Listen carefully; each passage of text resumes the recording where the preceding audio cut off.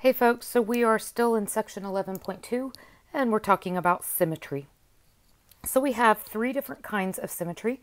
We could have line symmetry, turn symmetry, also known as rotational symmetry, and point symmetry.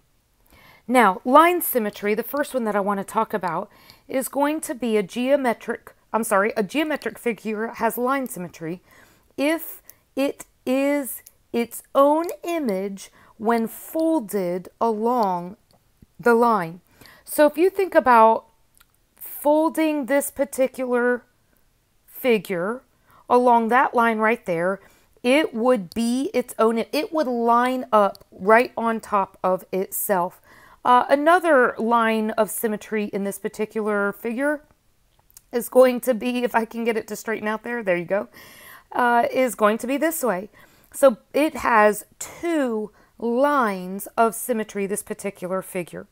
So that's going to be line symmetry. If you go down a bit, we have rotational or turn symmetry. I will use both of those terminologies. A figure is going to have rotational symmetry when a copy of the figure can be turned between 0 degrees and 360 degrees, and the copy matches the original figure.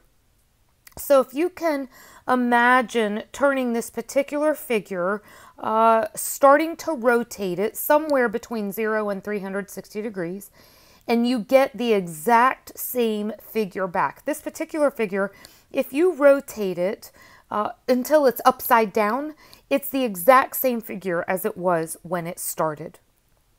The last symmetry that we have is point symmetry. Point symmetry is going to have exactly 180 degree turn symmetry.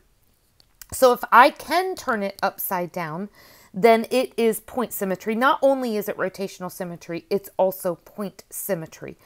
If you'll go back a little bit, if you'll look at my example A here, if you turn this guy upside down, you do not get the same figure back. So it does have rotational symmetry because I can rotate it a certain amount and get the same figure, but it does not have point symmetry.